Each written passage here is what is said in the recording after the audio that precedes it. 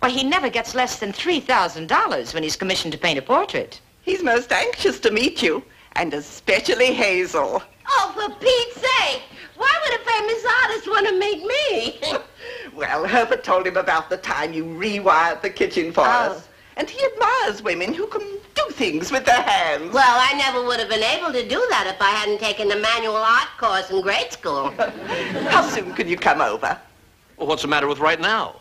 Deidre and Harry were about to leave. Splendid. Hot dog, this will be the first real live artist I've ever met. Do you think he'd mind if I took a few pictures of him from my scrapbook? I'm sure he'd be flattered, Hazel. I'll get my camera. Mrs. Johnson, I hate to sound pushy.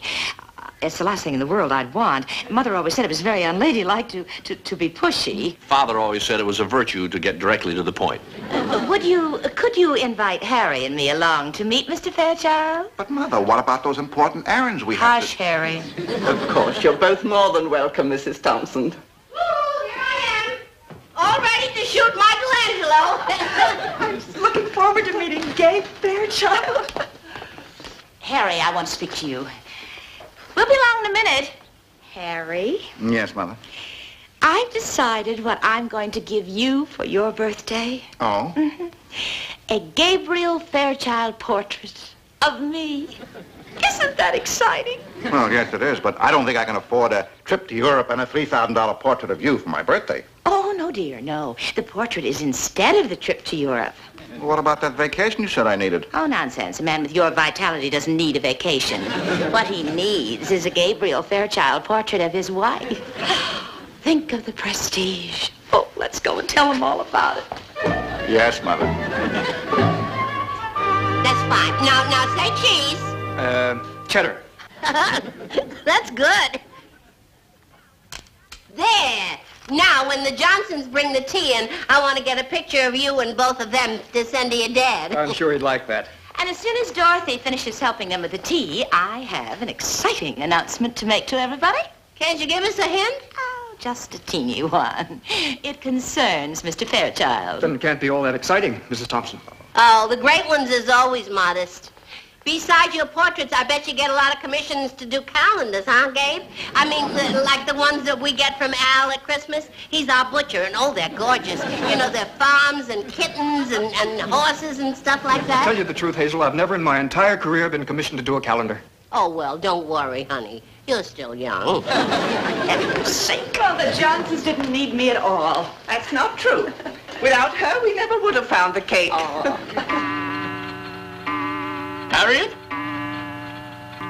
How do you like that for timing, my dear? Perfect, Herbert, perfect. We always try to have tea exactly on the stroke of 4. One of the traditions handed down to me by my father. Herbert's terribly precise, you know.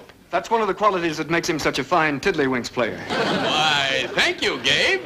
Well, now that we're all here, I believe Deirdre has a very important announcement to make.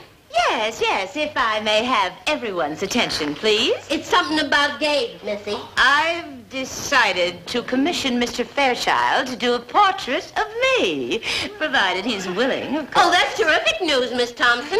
Start sitting for you. In the first place, I never ask my subjects to sit, Mrs. Thompson. You don't? No. I prefer to paint what I remember about a subject. That way I feel I get the salient characteristics. Oh, well. What would you say were my salient characteristics, just offhand? I'm afraid this conversation is academic. Oh, boy, you sure know a lot of big words. Oh, I'm sorry, Hazel. Oh, don't be sorry, honey. I'll just go home and look it up in the dictionary. That's how I improve my vocabulary. Salient and academic. Well, of course, I already know what characteristics mean. It means... Hazel, could we discuss your vocabulary some other time? Oh, sure, Miss Thompson. I didn't mean to be a Bedinsky.